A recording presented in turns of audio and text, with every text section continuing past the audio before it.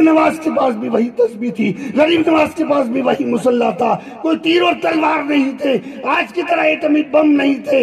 एटमी बम क्या करें, एटमी बम तो उनकी आंखों के अंदर थे, एटमी बम तो उनकी जबान के अंदर थे, एटमी बम तो उनके इशारों के अंदर थे। वो 40 को के दरमियान से एक को भेजा कि जाओ मेरी नमाज के लिए, मेरी नमाज की पाकीज़गी के लिए पानी लेकर आओ।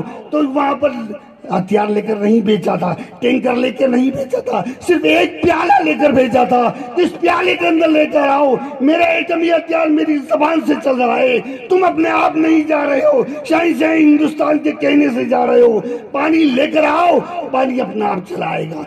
तारीख आप जानते हैं, बेहतर आप जानते हैं, पूरे अनासागर का पानी एक प्याले के अंदर चलाया था। उस वक्त को भी देखो, वहां पर 40 थे। जब 40 को चैलेंज किया गया, उस मुसल्ले वाले को चैलेंज किया गया, तो 70,000 ने एक साथ कहा था ला इलाहा इल्लल्लाहु मोहम्मद रसूलुल्लाह। वहां पर तलवारें नहीं चलानी पड़ी। तो आज भी ये मैदान करबला है, आपको तलवारें चलाने की जरूरत नहीं है, आपको लड़ने की जरूरत नहीं है। हमारे दरमियान से हमारी कौम के मुदब्बिर हजरात, हमारे कौम के एजुकेटेड हजरात आगे आए और तदब्बुर और होश के साथ में इस मसले को हल करें। इंशाअल्लाह ताला हमारा पूरी कौम मुस्लिम उसका साथ देकर आमन्ना और सद्दकना कहेगा, इन अकाबिरीन के साथ आगे बढ़ेगा और इंशाअल्लाह ताला हम अपनी बात मनवा कर रहेंगे। और शरीयत मुतहरा की तहफ़्फ़ुज़ के लिए अल्लाह तबारक व तआला हमारी हिफाजत फरमाएगा और हमारे इन अकाबिरीन के जरिए उसकी हिफाजत होगी इंशाअल्लाह ताला। तो हल जज़ाउल एहसान इल्ला एहसान, एहसान का बदला हमें सच्चे और पक्के मुसलमान होकर देना पड़ेगा। जब तक सच्चे और पक्के मुसलमान होकर शरीयत मुस्तफा के ऊपर पूरा अमल करके हम आगे नहीं बढ़ेंगे तो हम वापस पसमानदा होते चले जाएंगे।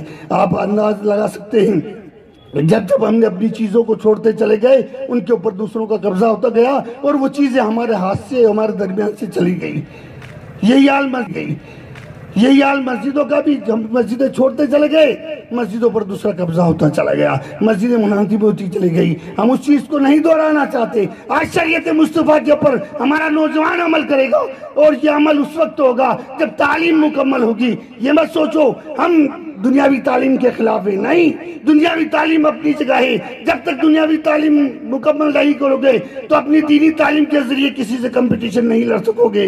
इसलिए दोनों हाथ में रखो, दीनी तालीम भी आपके साथ हो, दुनियावी तालीम भी आपके साथ हो, उसी तालीम के साथ आप आगे बढ़े। तो आज से ट्रिपल तलाक का मसला तो क्या है, इंशाअल्लाह ताला आपके जो भी मसाइल होंगे, हमारा नौजवान उस तालीम के जरिए, उस तालीम के मकसद को लेकर, उस तालीम के हथियार को लेकर आगे बढ़ेगा और इंशाअल्लाह ताला कामयाब होगा।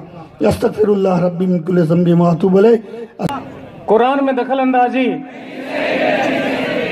इस्लाम में दखल अंदाजी नहीं सहेंगे, नहीं सहेंगे। शरीयत में दखल अंदाजी नहीं सहेंगे, नहीं सहेंगे। हमारे मुस्लिम पर्सनल